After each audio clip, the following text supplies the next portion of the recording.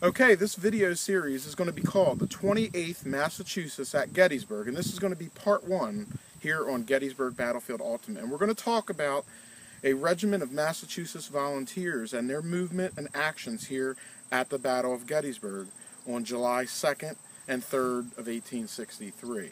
Now, the 28th Massachusetts was a part of the 2nd Corps under Winfield Scott Hancock. They were under 1st Division under John C. Caldwell and the 2nd Brigade under Colonel Patrick Kelly here at Gettysburg. Now, about 4 a.m. on the morning of July 2nd, 1863, the 2nd Corps began to move from their position down near the Maryland state line along the Taneytown Road. And they began to head northbound on the Taneytown Road toward the town of Gettysburg. Now, around 11 a.m. in the morning of July 2nd, they come to the intersection here where you see this white farm. That is the Jacob Hummelball farm. Now, Pleasanton Avenue was not here at the time, but there was a farm lane, and they made a left onto that farm lane and then came here into the position that we are now standing. And they arrived here about 11:30 in the morning of July 2nd, 1863. And from here, they would be placed into position. Now, around the same time, between 11 and 12 o'clock on July 2nd, 1863, as the Union line extended from the Ziegler's Grove area down into this area,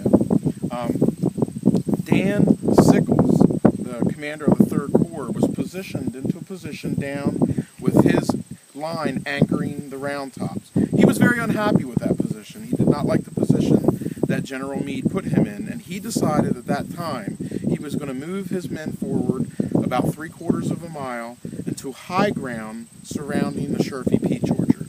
And when he did that, he would open up the entire Union line with holes, and they would have to fill those holes, and the men would have to be shuffled around. This has been the 28th Massachusetts at Gettysburg, Part 1 on Gettysburg Battlefield Ultimate. Okay, this is going to be the 28th Massachusetts at Gettysburg, Part 2 on Gettysburg Battlefield Facebook. And we're standing here today at the Pennsylvania Monument. And on the morning of July 2nd, 1863, around 11:30 in the morning, Father William Corby, the chaplain of the Irish Brigade, stood on a rock in this area and gave general absolution to the troops. Now, today, the Father Corby Monument actually sits about 900 yards here south of our position, but the rock actually sat right here in the area of the Pennsylvania Monument in 1863. When this monument was built, there was a slight hill and a lot of rocks on the ground, and they were moved to build this monument. So this is actually the area where Father Corby gave his general absolution. Now, as a Catholic priest, he always began in the name of the Father, Son, and Holy Spirit, and he sat the Irish Brigade down around him. And he gave what was called a general absolution to the troops, absolving them from their sins if they had been killed in battle. Now, not only Catholics, but Protestants were so moved by this that they knelt as well. Major General Winfield Scott Hancock, his headquarters sits right over here where you see the upright cannon in the distance. He stood nearby, and though he didn't kneel, he did doff his hat out of respect for Father Corby.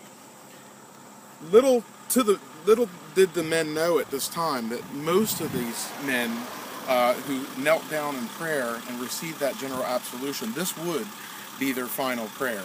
They would be moved, and about an hour and a half later, they would be engaged at the bloody wheat field here at Gettysburg on July 2nd, 1863.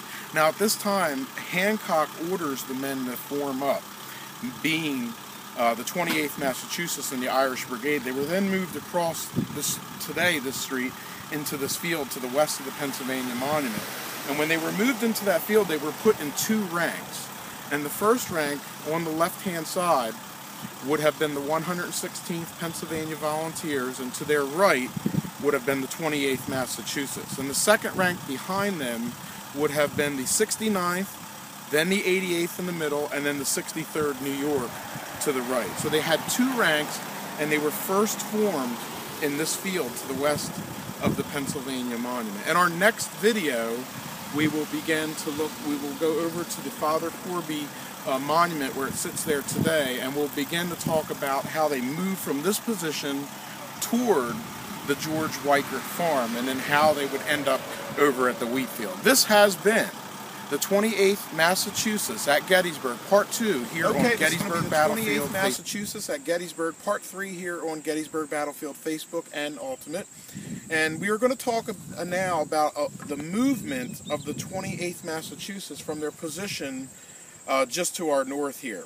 Now, again, around 3 o'clock in the afternoon, Hancock orders the men in this direction, because now, as Sickles has moved out with his 3rd Corps, this end of the Union line is now vacant, and he needs troops down here.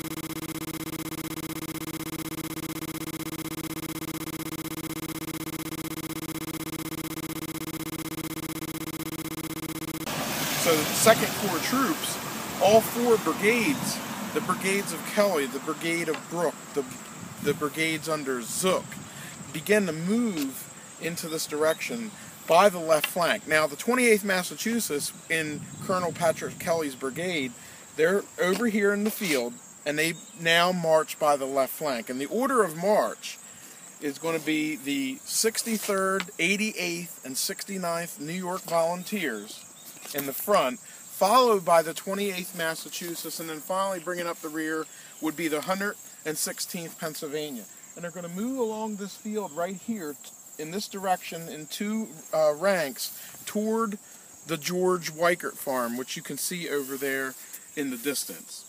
Now, when they get to the George Weichert farm, they halt momentarily, and then they front back into their original 2-rank position as they were over here, where the site of the Pennsylvania Monument is today. While we're here, we're going to turn around and we're going to look at the monument to the Reverend William Corby, the chaplain of the Irish Brigade, the Catholic priest. And this monument, when it was dedicated, it was said to have that the same rock that he is standing on here with the monument is the same rock he stood on when he gave his general absolution. We do know that the absolution was down further toward the Pennsylvania Monument, and as I said in the last video, when they built the Pennsylvania Monument, they kind of trimmed down the hill and they removed a lot of the boulders that were in the ground. They most likely had moved the boulder that he stood on, that the men remember him on, and moved it down here. One of the other reasons that that monument was put where it is here is because at one time, in the late 1800s into the early 1900s, there was a fully operational steam engine that brought tourists to Little Round Top. And we did a video series in the past called the Gettysburg-Harrisburg Railroad Round Top Spur. And you'll want to go back and watch that video series. In that video series, I do show and mention that railroad. And that railroad actually one time, if you look over here to your left, you will see the top of the corridory barn. And just to the right of that corridory barn is where the railroad had crossed the Emmitsburg Road. It then made its way down toward the Pennsylvania Monument, which there was a park there at one time. There was actually a baseball field down there, not far from the wounding spot of General Hancock, and then made its way into this area right here before crossing this very road right here where I'm placing my cane today. And if you look in the distance, you'll see a clearing in the woods over there. And that's actually where the Gettysburg-Harrisburg Railroad steam engine crossed this road and went into the woods. And there are still markers out in the woods, iron railroad tie markers that used to hold signs, like whistle signs, and they're still embedded into the ground. This has been the 28th Massachusetts at Gettysburg, Part 3 on Gettysburg Battlefield Facebook and Ultimate. At Gettysburg, Part 4 here on Gettysburg Battlefield Facebook and Gettysburg Battlefield Ultimate. And we are here today at the George Weichert farm. Now this farm and the house that you see over there was actually built in the year of 1787. The barn was built in 1794. and it's currently getting its bricks repointed again. That's what the scaffolding is for. And the 28th Massachusetts, as they marched from over the area where the Pennsylvania monument sits in the column 2 at the left flank, they reformed in this field into their two ranks again, which then put the 116th Pennsylvania with the 28th Massachusetts to their right in the front rank, and then the 63rd, 88th, and 69th New York in the rear rank behind them. And they halted briefly, and this is where there's a little bit of confusion with the march, because at this point now, Sickles is out at the peach orchard. He moves his men out at the peach orchard, and if you look down the road here, you will see the Trossel barn, and that is where Sickles made his headquarters, down there at the Trossel barn, and that is also where he would be wounded at down here at the Trossel barn. But in this area right here, the brigade began to split with the different commanders. The commander named Zook, Colonel Zook, would take his troops down toward the Trossel farm, because they weren't exactly sure where they were going to meet up yet. There hadn't been decided that this particular brigade was going to be moved into the wheat field. They were here all supporting the empty hole in the line that Sickles had caused by moving his troops 3/4 of a mile forward. Over here on the other side of the George Weichert farm would have been where Colonel John Rudder Brooke and Colonel Cross would have moved on the other side of the farm down toward the hill that you see over here in the distance. However, Colonel Patrick Kelly's brigade, including the 28th Massachusetts Volunteers Brigade, would actually take the George Weichert farm lane. And that farm lane today is the same farm lane it was in 1863. It goes down here and then turns around to the left. Give us a minute here for the car to go by. That farm lane goes down here, and then it bends around to the left along the stone wall. That farm lane would then connect with the John Weichert farm, and that is where we are going to pick up in our next video. The 28th Massachusetts at this point would then be put into ranks of 2 after they were formed. Now Longstreet is attacking the troops. He's sending out McLaws and he's sending out Barksdale, and they're all moving forward. They're coming under fire. The battle's about to begin here in heavy terms. The 28th Massachusetts would take the George Weichert farm lane down to the John Weichert farm. They would be in the order of march that they were here by the left flank again, which again would be the 63rd New York, 88th New York, 69th New York, 28th Massachusetts Volunteers, and bringing up the rear once again, the 116th Pennsylvania. This has been the 28th Massachusetts at Gettysburg Part 4 on Gettysburg Battlefield Facebook and Ultimate.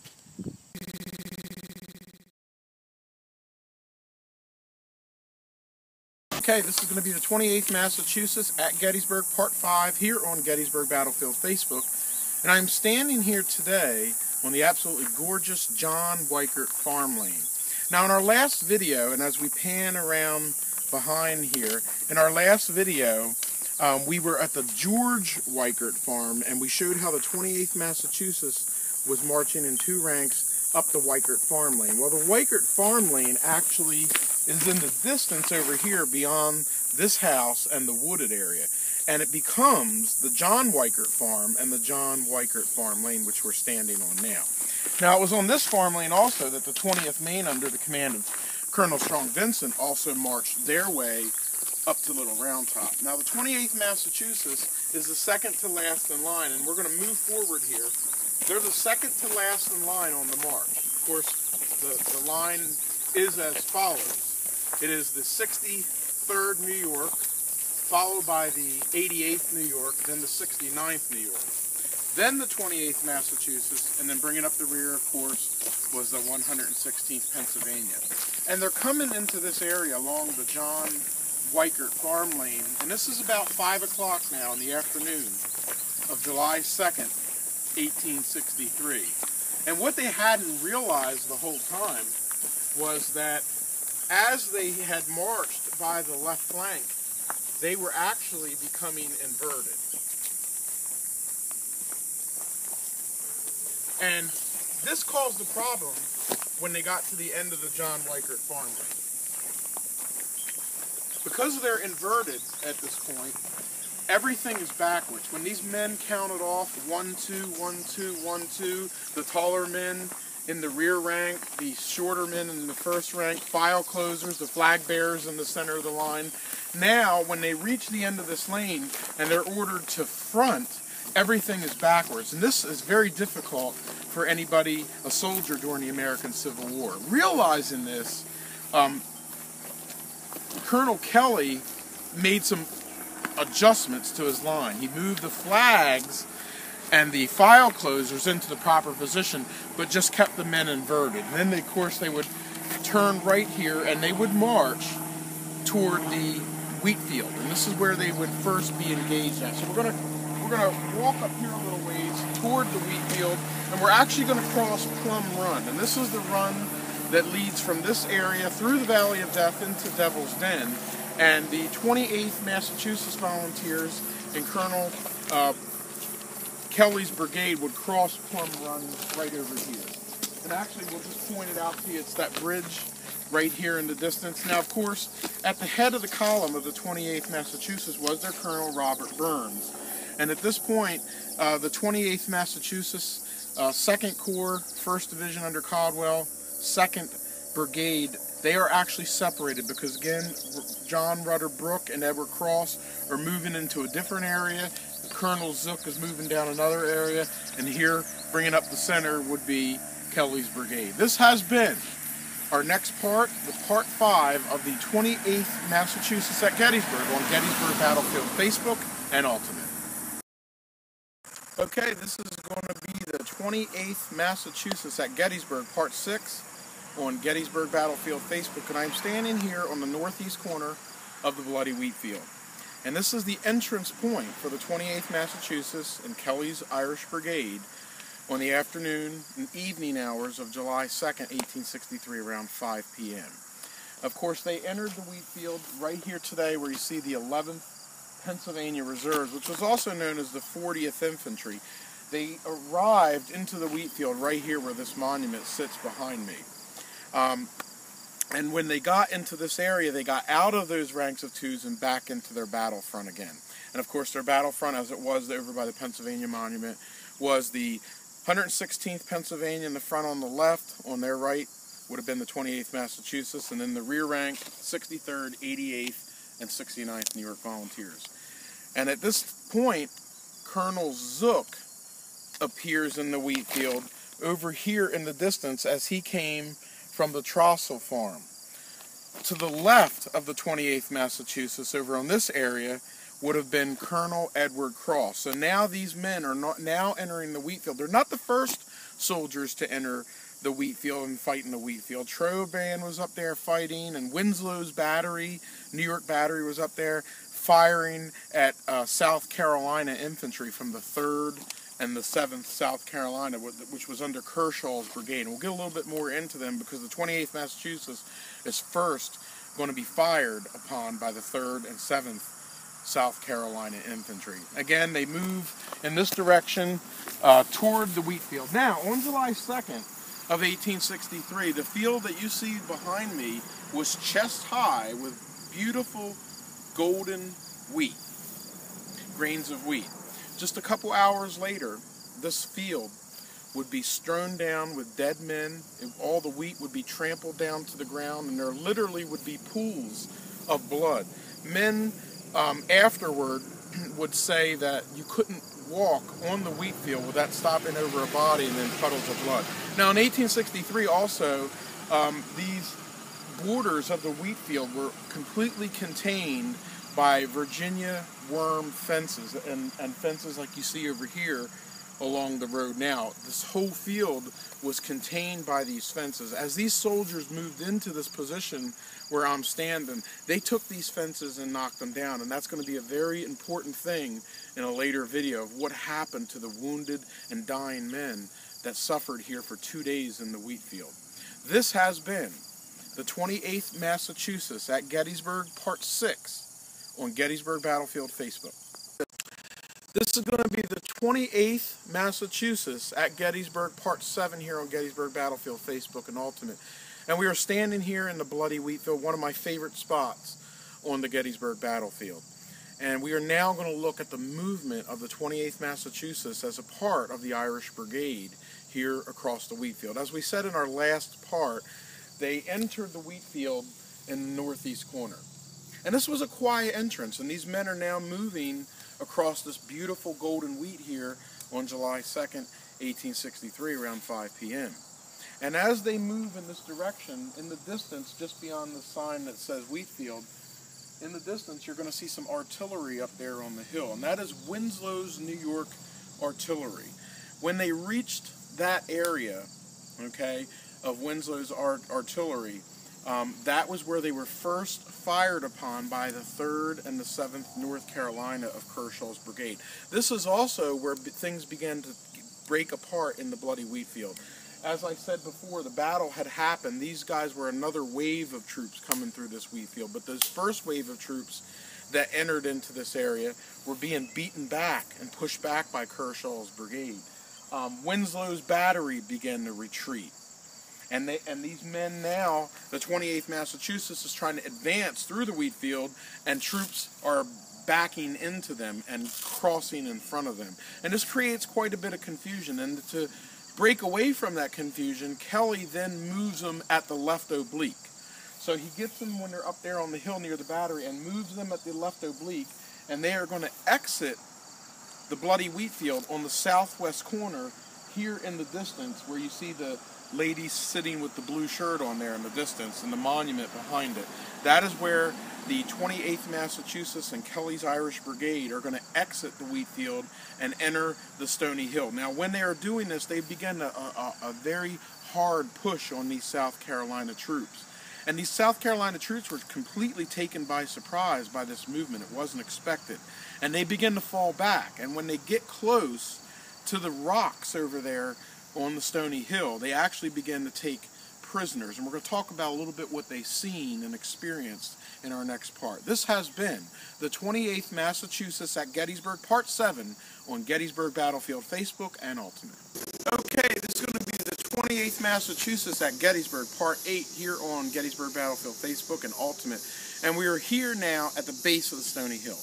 And as the 28th Massachusetts and Kelly's Irish Brigade began to push these South Carolinian troops back off the Stony Hill, this is where they began to take prisoners. And we're going to walk up the Stony Hill to the monument of the 28th Massachusetts. And while we're doing, we're going to make a couple little secret pit stops here and tell you a little bit about it. First off, these sets of rocks right here is where Confederate wounded and about 10 Confederate dead were spotted. Most likely these were men from the 3rd and the 7th South Carolina of Kershaw's brigade, rather.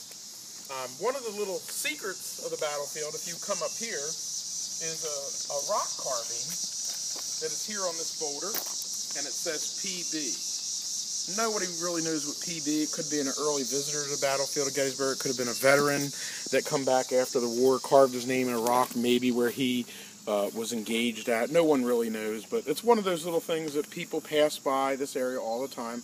Of course, right across the street, as a part of the Irish Brigade, is the monument to the 63rd, the 69th, and the 88th New York of Kelly's Brigade. This is one of the more, and if you want to come on over here closer, this is one of the more beautiful monuments on the Gettysburg battlefield, but it also contains a secret that not many people know about.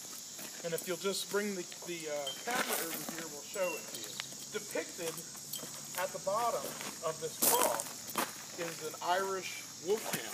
And on the side of this, in real small script, it says that this is the Irish wolfhound, which is extinct. Now, when this monument was dedicated and this bronze relief was put on here, it was believed at the time that the Irish wolfhound was an extinct dog. And of course, we know today that is not true. You can still get an Irish wolfhound. It had almost become extinct at one time, and because they had thought it was extinct, they actually put the extinction notice here on the side by the Irish wolfhound. And in our last and final secret, as we make our way up the hill, and of course this is in the path of Kelly's Irish Brigade with the 28th Massachusetts, they cross this very ground. And just over here behind the 5th Michigan Monument is something that we know as the Dock Rock. Now the Dock Rock is a temporary field hospital, not made with tents, but with boulders.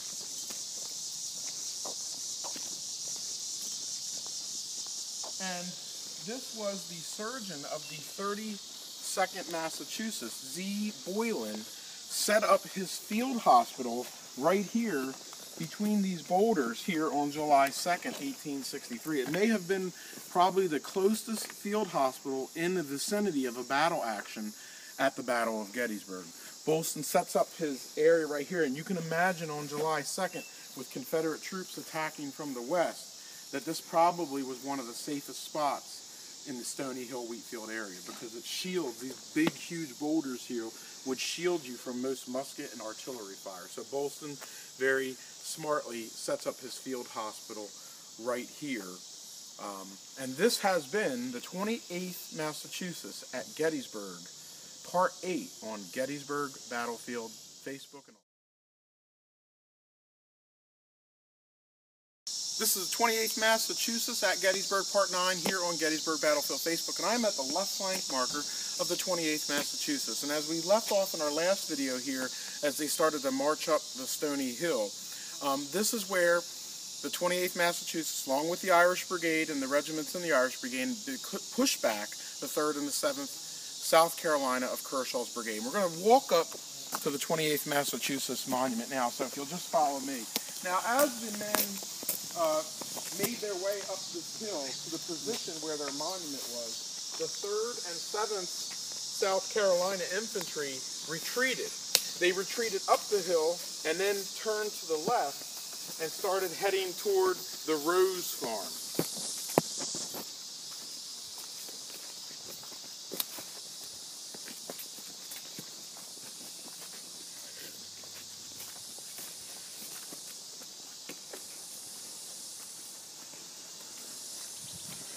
So the 28th Massachusetts is placed in their line here. This is their monument, and next to their monument is their right flank marker. Their left flank is anchored here, their right flank here. Now the position of their line would be the 63rd, 69th, and 88th just down the hill, the 28th Massachusetts here, and then of course the 116th Pennsylvania, again, all part of that brigade, all on the brigade line.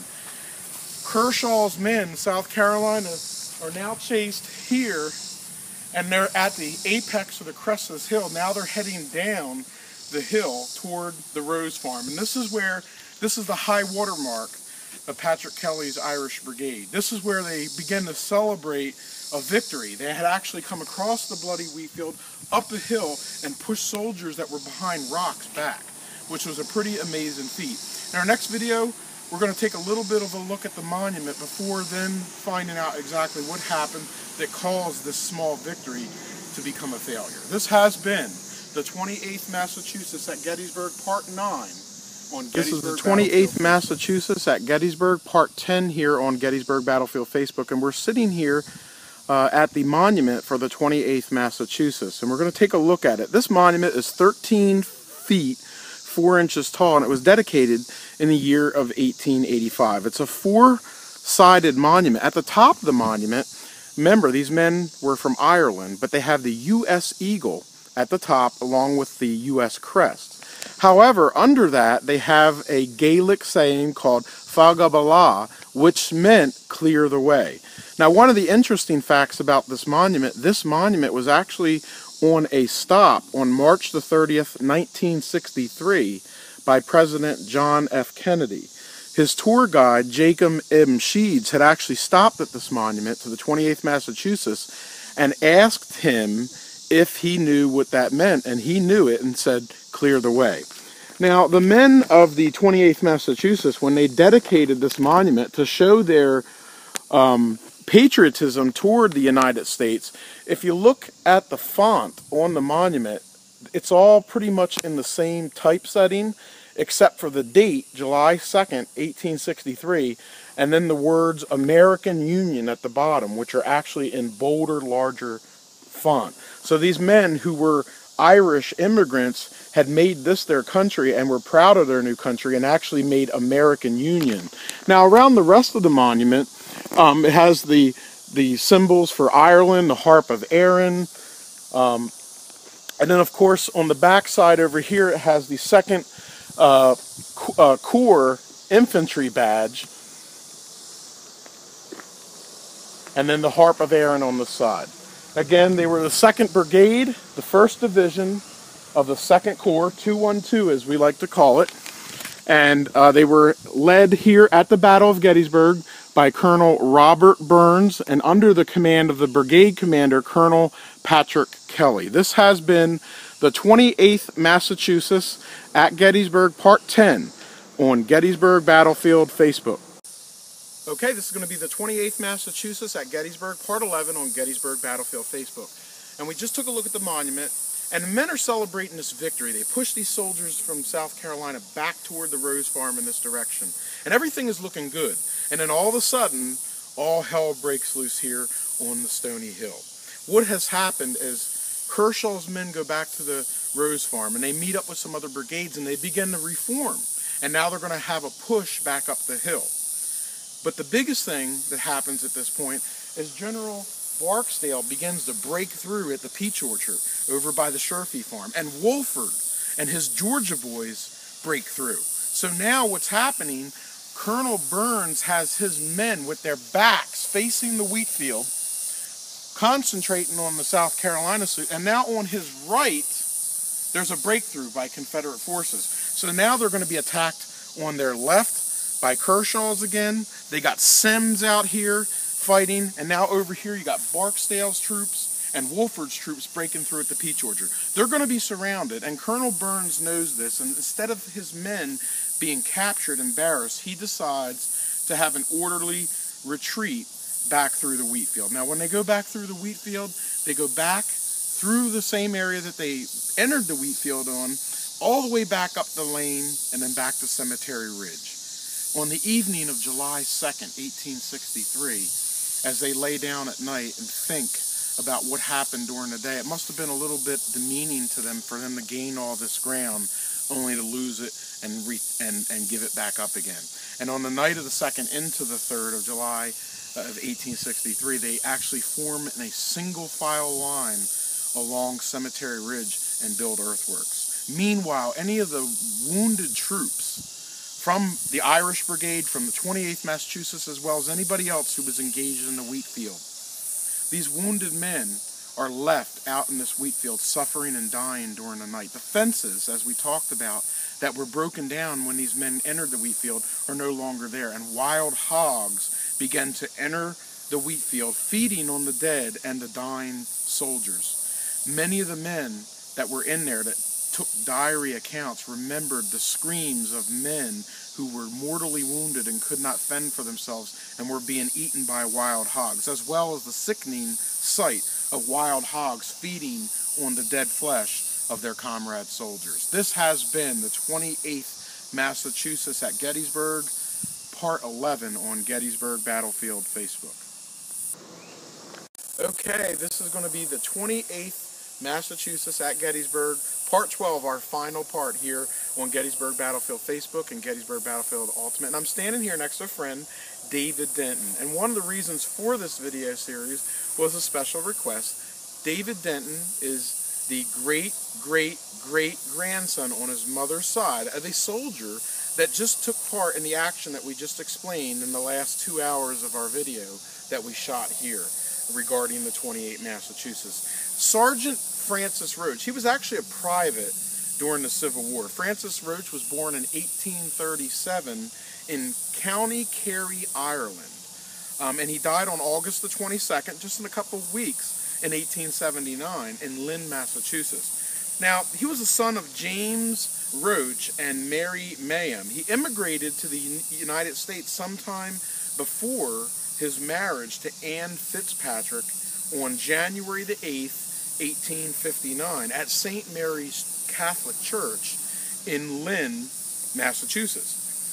He had children. He was enlisted on December the 17th, 1861, and he was mustered into service on New Year's Eve of 1861. He was a shoemaker by trade in Massachusetts. He re-enlisted in the service on New Year's Day of 1864. He was wounded at the Battle of Spotsylvania, and he was promoted to sergeant after the surrender of Robert E. Lee on May the 25th, 1865, and finally being mustered out on June the 30th, 1865. He had 6 children. They were Mary Ann in 1860, Francis and James, twins, in 1862, Thomas H. in 61, Peter I. in 1866, Charles A.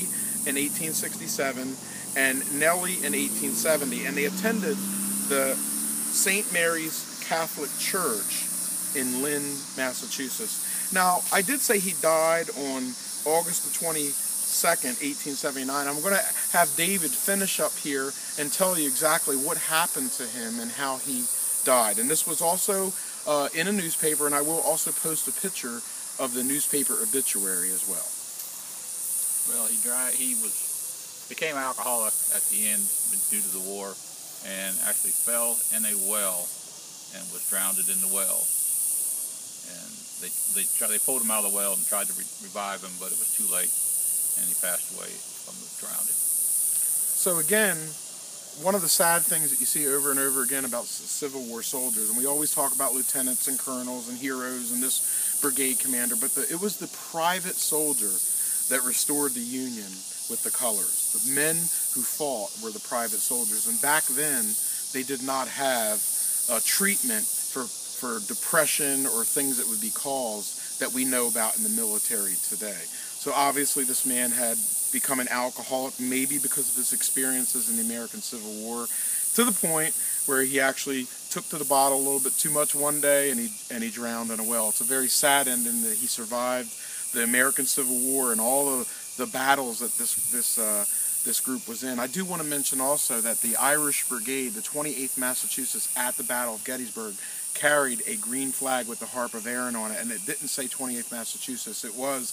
the 4th Regiment of the Irish Brigade. It was a large green flag, and there is a great painting out there I highly recommend by Dale Gallen, which I'll post, of the 28th Massachusetts in the center of the line coming from the wheat field up to the Stony Hill. I hope you've enjoyed our presentation of the 28th Massachusetts here at Gettysburg. I do want to thank Patty and David Denton for their request for me to get inspired to do this, and also David for having the descendant here in the 28th Massachusetts here. Karen from the Gettysburg past and present group, Karen Harris, who's gracefully handled the notes that I really didn't need a lot to the end, but she's carried them around for me, and Patty also for being my filming person today, which has made this video all possible. This has been our presentation of the 28th Massachusetts at Gettysburg on Gettysburg Battlefield, Facebook, and Ultimate.